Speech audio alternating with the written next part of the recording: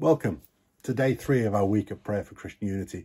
My name is the Revd Ray Borrett and I am the District Ecumenical Officer for the Cornwall and Isles of Scilly Methodist District. We've been following the material laid out by our brothers and sisters in Burkina Faso. And the question I want to ask today, as we've been looking at the parable of the Good Samaritan over the last few days, is who is my neighbour? That's the question that the lawyer asked Jesus. He comes to Jesus and asks the question, and Jesus tells him that he is to love his neighbour as he loves himself. And he asks the question, who then is my neighbour? And that's a good question.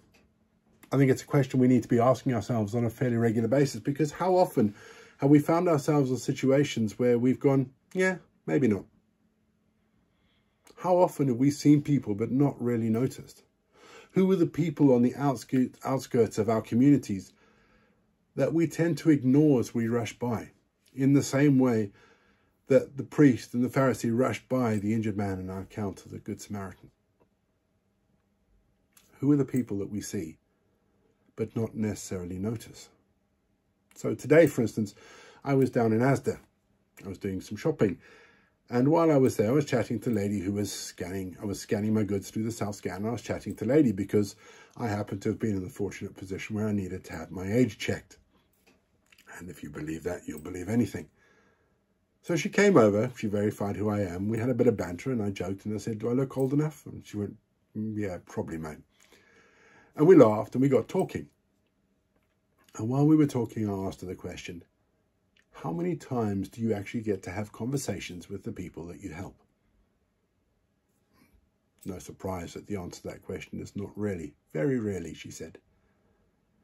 Usually it's a case of, please, can you hurry up? I need to get my shopping done. Who are the people that we see but don't notice? I have a friend of mine. His name is Dave Lucas.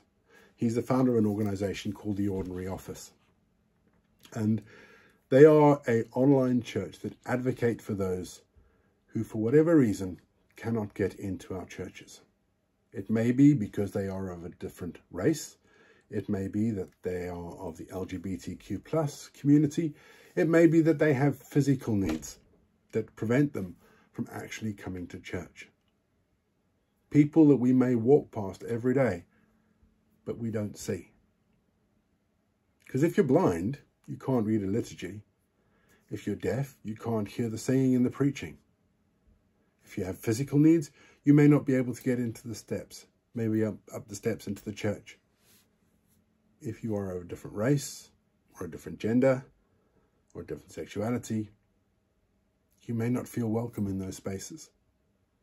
And so we, as the people of God, need to be asking ourselves each and every day, who are the people that we don't see?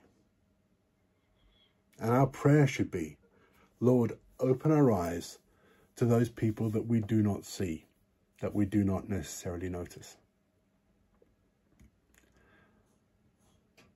It's a difficult question for us to ask because it means that we need to take off our blinkers and we need to accept that not everybody is going to be like us.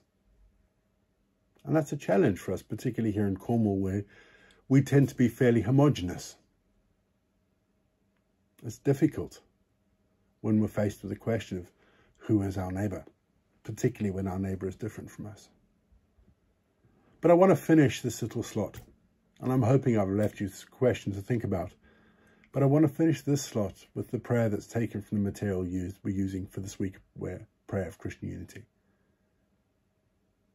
Let's pray, shall we? God of love, who writes love on our hearts, instill in us the courage to look beyond ourselves. Instill in us the courage to see the neighbour in those different from ourselves. Instill in us the courage to be the unexpected neighbour, so that we may truly follow the Lord Jesus Christ, who is our brother and our friend, who sees all and notices all, who is Lord forever and ever. Amen. Go in peace to love and serve the Lord.